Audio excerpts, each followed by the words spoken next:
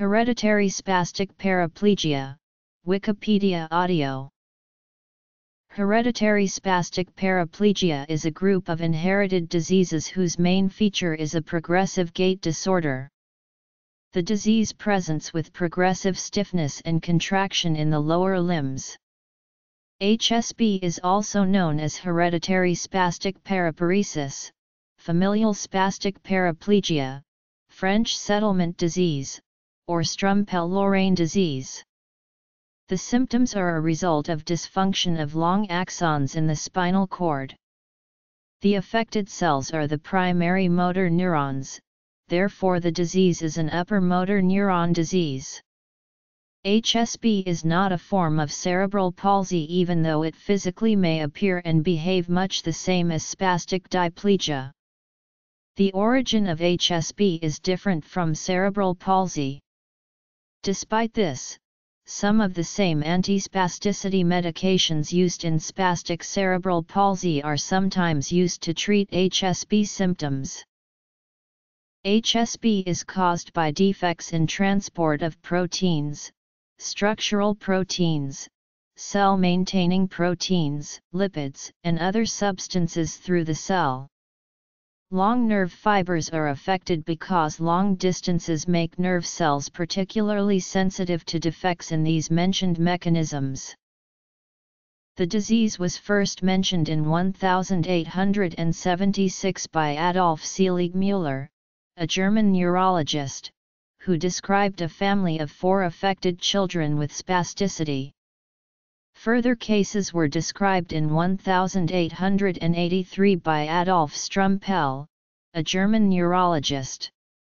Those cases were described more extensively in 1888 by Maurice Lorrain, a French physician. Due to their contribution in describing the disease, it is still named Strumpel-Lorraine disease in French-speaking countries. The term hereditary spastic paraplegia was coined by Anita Harding in 1983. Signs and symptoms. Symptoms depend on the type of HSP inherited. The main feature of the disease is progressive spasticity in the lower limbs due to pyramidal tract dysfunction. This also results in brisk reflexes, extensor plantar reflexes, muscle weakness, and variable bladder disturbances. Furthermore, among the core symptoms of HSP are also included abnormal gait and difficulty in walking, decreased vibratory sense at the ankles, and paresthesia. Individuals with HSP can experience extreme fatigue associated with central nervous system and neuromuscular disorders, which can be disabling. Initial symptoms are typically difficulty with balance, stubbing the toe or stumbling. Symptoms of HSP may begin at any age, from infancy to older than 60 years. If symptoms begin during the teenage years or later, then spastic gait disturbance usually progresses over many years. Canes, walkers, and wheelchairs may eventually be required, although some people never require assistance devices. Disability has been described as progressing more rapidly in adult-onset forms. More specifically, patients with the autosomal dominant pure form of HSP reveal normal facial and extraocular movement. Although jaw jerk may be brisk in older subjects, there is no speech disturbance or difficulty of swallowing. Upper extremity muscle tone and strength are normal. In the lower extremities, muscle tone is increased at the hamstrings, quadriceps and ankles. Weakness is most notable at the iliopsoas, tibialis anterior, and to a lesser extent, hamstring muscles. In the complex form of the disorder, additional symptoms are present. These include peripheral neuropathy, amyotrophy, ataxia, mental retardation, ichthyosis, epilepsy, optic neuropathy, dementia, deafness, or problems with speech, swallowing or breathing. Baclofen, a voluntary muscle relaxant to relax muscles and reduce tone. This can be administered orally or intrathecally. Tizanidine to treat nocturnal or intermittent spasms. Diazepam and clonazepam to decrease intensity of spasms. Oxybutynin chloride, an involuntary muscle relaxant and spasmolytic agent, used to reduce spasticity of the bladder in patients with bladder control problems. Tolterodine tartrate, an involuntary muscle relaxant and spasmolytic agent, used to reduce spasticity of the bladder in patients with bladder control problems. Botulinum toxin. To reduce muscle overactivity. Antidepressants for patients experiencing clinical depression. Physical therapy to restore and maintain the ability to move. To reduce muscle tone. To maintain or improve range of motion and mobility. To increase strength and coordination. To prevent complications, such as frozen joints, contractures, or bedsores. Anita Harding classified the HSP in a pure and complicated form. Pure HSP presents with spasticity in the lower limbs, associated with neurogenic bladder disturbance as well as lack of vibration sensitivity. On the other hand, HSP is classified as complex when lower limb spasticity is combined with any additional neurological symptom. This classification is subjective and patients with complex HSPs are sometimes diagnosed as having cerebellar ataxia with spasticity, mental retardation, or leukodystrophy. Some of the genes listed below have been described in other diseases than HSP before. Therefore, some key genes overlap with other disease groups. In the past, HSP has been classified as early onset beginning in early childhood or later onset in adulthood. The age of onsets has 2 points of maximum at age 2 and around age 40. New findings propose that an earlier onset leads to a longer disease duration without loss of ambulation or the need for the use of a wheelchair. This was also described earlier, that later onset forms evolve more rapidly. HSP is a group of genetic disorders. It follows general inheritance rules and can be inherited in an autosomal dominant, autosomal recessive, or X-linked recessive manner. The mode of inheritance involved has a direct impact on the chances of inheriting the disorder. Over 70 genotypes had been described, and over 50 genetic loci have been linked to this condition. 10 genes have been identified with autosomal dominant inheritance.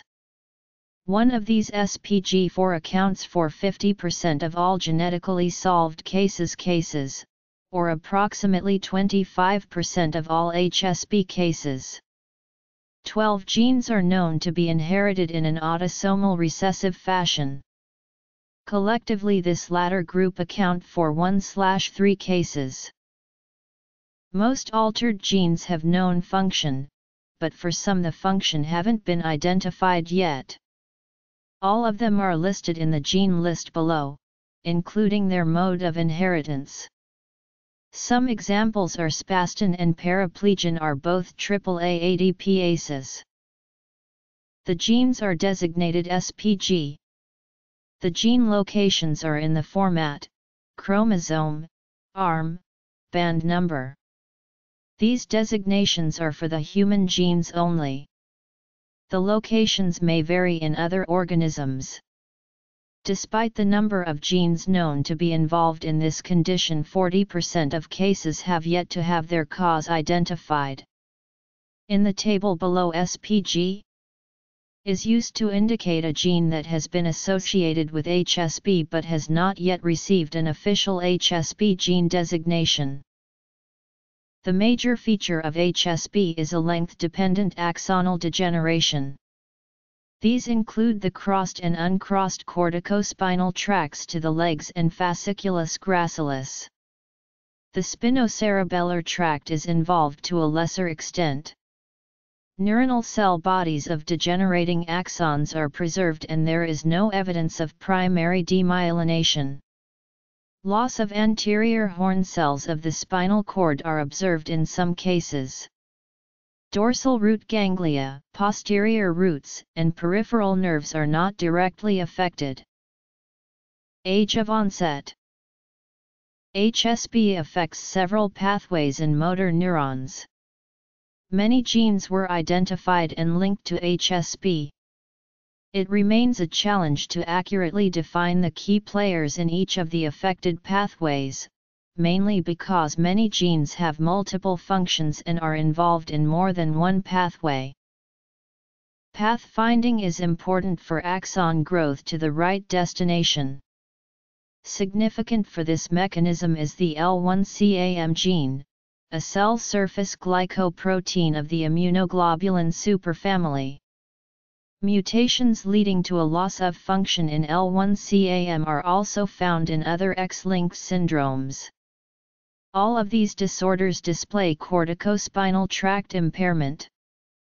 L1CAM participates in a set of interactions, binding other L1CAM molecules as well as extracellular cell adhesion molecules, integrins, and proteoglycans or intracellular proteins like ankyrin. The pathfinding defect occurs via the association of L1CAM with neuropilin 1. Neuropilin 1 interacts with plexin A proteins to form the semaporin 3A receptor complex. Semaporin 3A is then released in the ventral spinal cord to steer corticospinal neurons away from the midline spinal cord/medullary junction. If L1CAM does not work correctly due to a mutation, the corticospinal neurons are not directed to the correct position and the impairment occurs. Axons in the central and peripheral nervous system are coated with an insulation, the myelin layer, to increase the speed of action potential propagation. Abnormal myelination in the CNS is detected in some forms of HSP. Several genes were linked to myelin malformation, namely PLP1, GFC2 and FA2H. The mutations alter myelin composition, thickness, and integrity. Endoplasmic reticulum is the main organelle for lipid synthesis. Mutations in genes encoding proteins that have a role in shaping ER morphology and lipid metabolism were linked to HSP. Mutations in ATL1, BSCL2 and ERLIN2 alter ER structure, specifically the tubular network and the formation of three-way junctions in ER tubules. Many mutated genes are linked to abnormal lipid metabolism. The most prevalent effect is on arachidonic acid and cholesterol metabolism, phospholipase activity, ganglioside formation, and the balance between carbohydrate and fat metabolism. Neurons take in substances from their surrounding by endocytosis. Endocytic vesicles fuse to endosomes in order to release their content. There are three main compartments that have endosome trafficking: Golgi to from endosomes, plasma membrane to from early endosomes, and late endosomes to lysosomes. Dysfunction of endosomal trafficking can have severe consequences in motor neurons with long axons, as reported in HSP. Mutations in AP4B1 and KIAA0415 are linked to disturbance in vesicle formation and membrane trafficking, including selective uptake of proteins into vesicles. Both genes encode proteins that interact with several other proteins and disrupt the secretory and endocytic pathways. Mitochondrial dysfunctions have been connected with developmental and degenerative neurological disorders. Only a few HSP genes encode for mitochondrial proteins. Two mitochondrial resident proteins are mutated in HSP, paraplegian and chaperonin 60. Paraplegian is a MAAA metalloprotease of the inner mitochondrial membrane. It functions in ribosomal assembly and protein quality control. The impaired chaperone 60 activity leads to impaired mitochondrial quality control. Two genes DDHD1 and CYP2U1 have shown alteration of mitochondrial architecture in patient fibroblasts. These genes encode enzymes involved in fatty acid metabolism. Cause. Genotypes. Initial diagnosis of HSPs relies upon family history, the presence or absence of additional signs and the exclusion of other non-genetic causes of spasticity, the latter being particularly important in sporadic cases. Pathophysiology. Axon path finding. Lipid metabolism. Endosomal trafficking. Mitochondrial function. Cerebral and spinal MRI is an important procedure performed in order to rule out other frequent neurological conditions, such as multiple sclerosis, but also to detect associated abnormalities such as cerebellar or corpus callosum atrophy as well as white matter abnormalities. Differential diagnosis of HSP should also exclude spastic diplegia, which presents with nearly identical day-to-day effects and even is treatable with similar medicines such as baclofen and orthopedic surgery. At times, these two conditions may look and feel so similar that the only perceived difference may be HSP's hereditary nature versus the explicitly non-hereditary nature of spastic diplegia. Ultimate confirmation of HSP diagnosis can only be provided by carrying out genetic tests targeted towards known genetic mutations. Hereditary spastic paraplegias can be classified based on the symptoms, mode of inheritance, the patient's age at onset, the affected genes, and biochemical pathways involved. Diagnosis.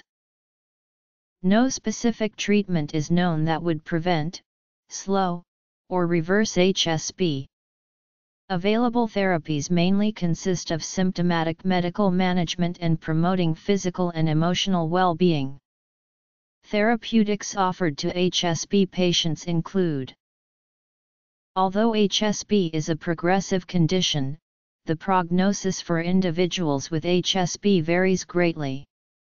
It primarily affects the legs, although there can be some upper body involvement in some individuals. Some cases are seriously disabling while others are less disabling and are compatible with a productive and full life. The majority of individuals with HSP have a normal life expectancy. Worldwide, the prevalence of all hereditary spastic paraplegias combined is estimated to be 2 to 6 in 100,000 people. A Norwegian study of more than 2.5 million people published in March 2009 has found an HSP prevalence rate of 7.4/100,000 of population, a higher rate, but in the same range as previous studies. No differences in rate relating to gender were found, and average age at onset was 24 years. In the United States, hereditary spastic paraplegia is listed as a rare disease by the Office of Rare Diseases of the National Institutes of Health, which means that the disorder affects less than 200,000 people in the U.S. population. Classification. Treatment. Prognosis. Epidemiology.